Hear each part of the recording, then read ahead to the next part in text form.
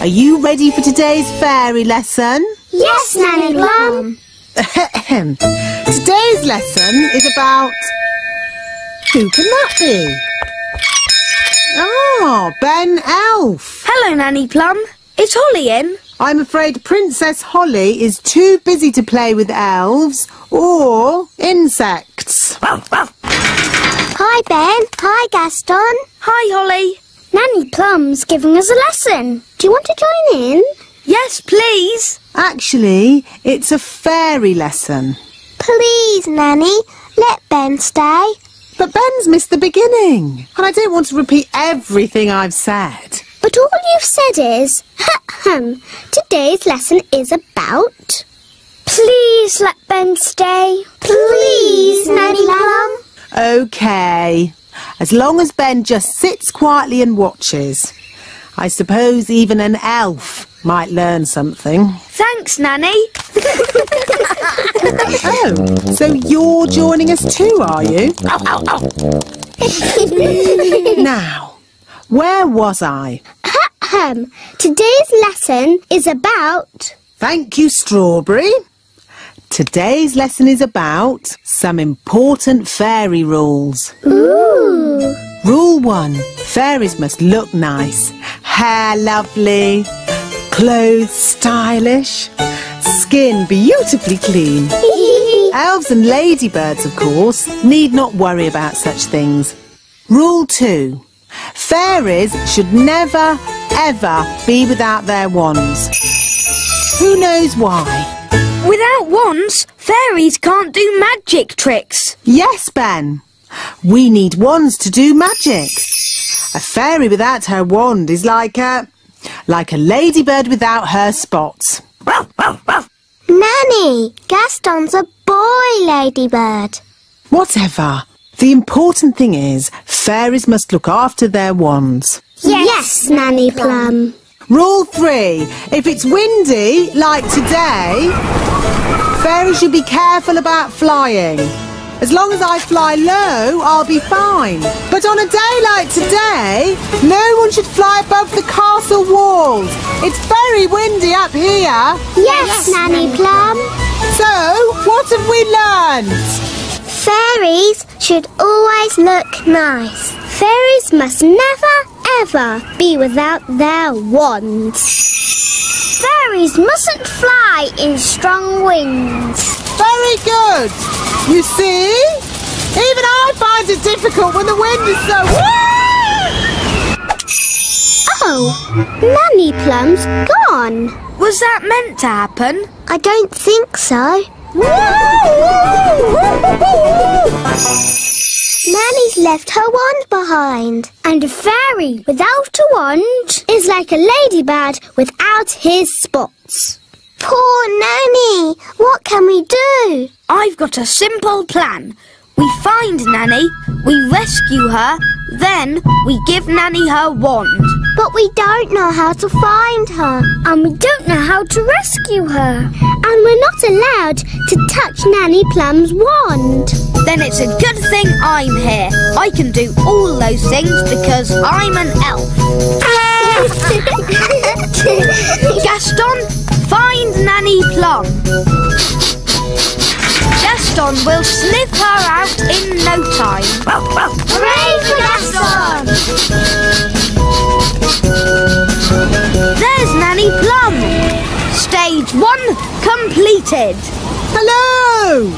How did you find me so quickly? Gaston followed your smell. My smell? For your information, I do not smell. Nanny, we've got your wand. Holly, you know you're not allowed to touch my wand.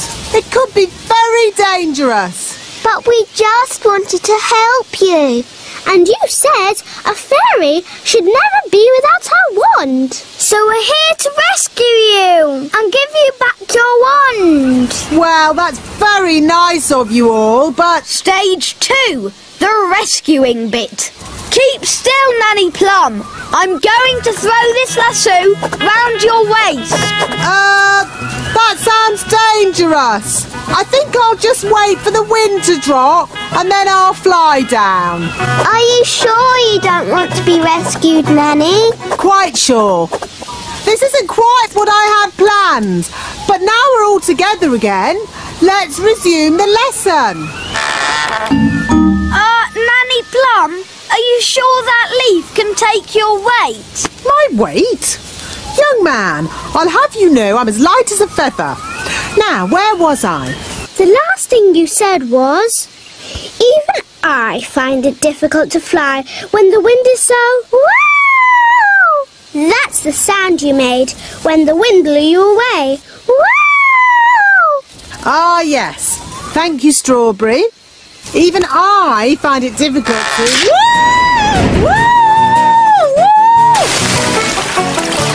Nanny, are you okay? Yes. At least I'm dry.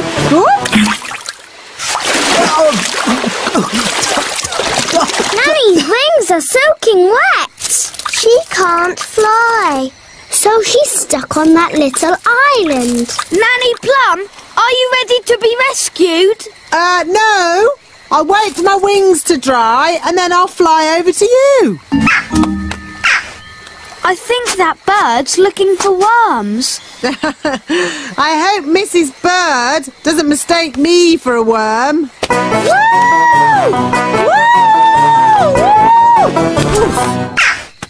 Oh, Nanny Plum's in a bird's nest. I'll be all right, as long as the eggs don't hatch. Oh dear. Those baby birds look hungry. Oh bother! My wings are still wet. Woo! Nanny Plum! It's not pleasant, but it's only mud. I think it's quicksand. Nanny Plum is sinking into the ground. Ben? I'm ready to be rescued now. Fantastic! Giddy up, Gaston! Giddy up! Giddy up! Keep still, Nanny Plum. I'm going to throw this lasso round your waist. She's too heavy! Gaston, pull harder! Hooray! Ooh, Nanny Plum, you smell horrible. Well, at least no one else was here to see all that. My goodness, is that you, Nanny Plum? Yes, Queen Thistle. I'm just teaching the children a few fairy rules. Excellent. And what fairy rules are you teaching? Rule 1. Fairies must always look nice. Hair lovely, clothes stylish, skin beautifully clean. Yes. I've been showing the children what not to do. Rule 2. Fairies must never ever be without their wands. Yes, Strawberry. King Thistle doesn't want to know all the little details. Quite right. You seem to have everything under control, Nanny Plum. Please carry on. Thank you, Your Royalness. Did you notice that Nanny Plum seemed a bit smelly? I thought it was the ladybird. Now, where was I? You had just shouted, "Wow!" Uff. That's the sound you made as you landed in the mud. Uff. Thank you, Strawberry. Actually, that brings today's lesson to a close. That was a brilliant lesson, especially the adventure bits. I'm pleased you enjoyed it, Ben, and thank you for rescuing me. It's nice to have you back. Herbie